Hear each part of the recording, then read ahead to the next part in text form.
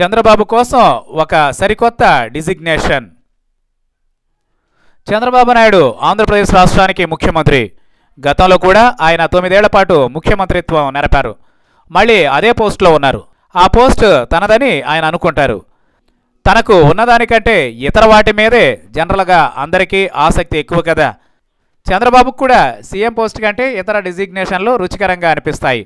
గతంలో 9 ఏళ్లు పాలన సాగించిన రోజుల్లో తనను అందరూ CEO ఆఫ్ ఆంధ్రప్రదేశ్ అని పిలవాలని ముచ్చటపడేవారు. అంతటి కార్పొరేటివ్ స్టైల్లో తన ప్రభుత్వాన్ని నడుపుతున్నారని ఆయన ఫీలింగ్ అన్నమాట. మరి ఈ దఫా ముఖ్యమంత్రి అయిన తర్వాత ఆయన ఏపీ రాష్ట్రానికి మార్కెటింగ్ మేనేజర్ డిజిగ్నేషన్లోకి వచ్చారు. ఏపీలో పెట్టుబడులు పెట్టండి, లాభాలు చాలా వస్తాయని చెప్పుకుంటూ ప్రపంచం మొత్తం టూర్లు చేస్తూ ప్రమోషన్ వర్క్ చేస్తున్నారు కనుక ఆ డిజిగ్నేషన్ కూడా ఆయనకు ఇంపైనదే కావచ్చు. ఇప్పుడు ఏపీలోనూ అమరావతిలోనూ రాబోయే కొత్త నిర్మాణాలకు కన్స్ట్రక్షన్ కన్సల్టెంట్గా కూడా మరో సరికొత్త డిజిగ్నేషన్లోకి చంద్రబాబు నాయుడు ప్రవేశిస్తున్నట్లుగా కనిపిస్తోంది. పోలవరం ప్రాజెక్టు నిర్మాణానికి సంబంధించి ఆయన ఇప్పటికే కన్సల్టెంట్గా ఉన్న సంగతి అందరికీ తెలిసిందే. ప్రాజెక్ట్ అందుకు వెచ్చించే సొమ్ములన్నీ కేంద్రానివి. అయితే నిర్మాణానికి పర్యవేక్షణ బాధ్యత మాత్రం కన్సల్టెంట్గా చంద్రబాబుది. ఆ పాత్రే ఇప్పుడు ప్రాజెక్టు కొంప ముంచుతోంది కూడా.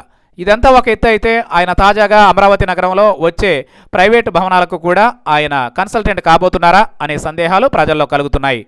ప్రభుత్వ భవనాలకు డిజైన్లను తను చూడడం, ఓకే చేయడం తన అధికారం గనుకే ఆ మిషన్ మీద ఆయన ఏ డిజైన్లను ఓకే అనకుండా ఏ పనిని ప్రారంభించకుండా ఏళ్ళు ఊళ్ళు గడిపేస్తున్నారు.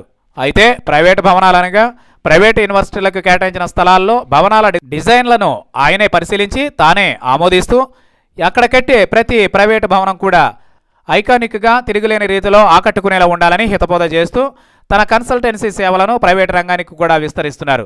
అయినా సుదీర్ఘ అనుభవంతో కూడిన 70 ఏళ్ల వయసులో బాధ్యతగా ముఖ్యమంత్రి పదవిని నిర్వహించుకోలేక ఇందరి సేవలో ఇన్ని బహుముఖ పాత్రలను పోషించడం ఎందుకు అనే సందేహం ప్రజల్లో కలుగుతోంది మరి.